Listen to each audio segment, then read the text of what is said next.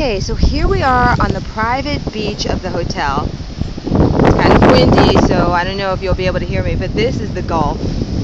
So beautiful. I hope that the camera's picking up some of the amazing green color.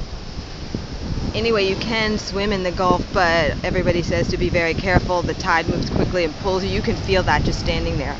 There are a lot of rocks on the beach, but you can still, easily walk through there. But it's not smooth sandy like, say, Hawaii or something. But I just love how they have this set up with all of the umbrellas and chairs.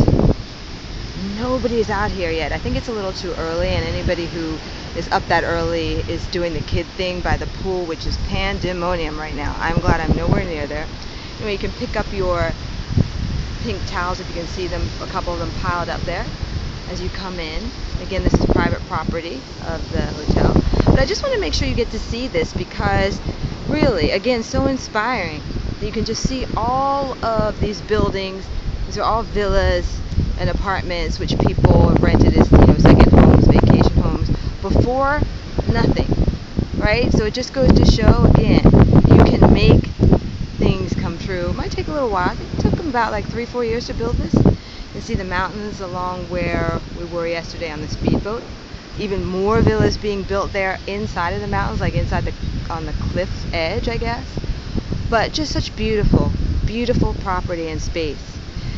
So I am going to maybe chill out here for just 10 quick minutes, soak it all in before we head back to the city and our next interview. You do not want to miss that. And of course, more behind the scenes. Click on the next video to see more.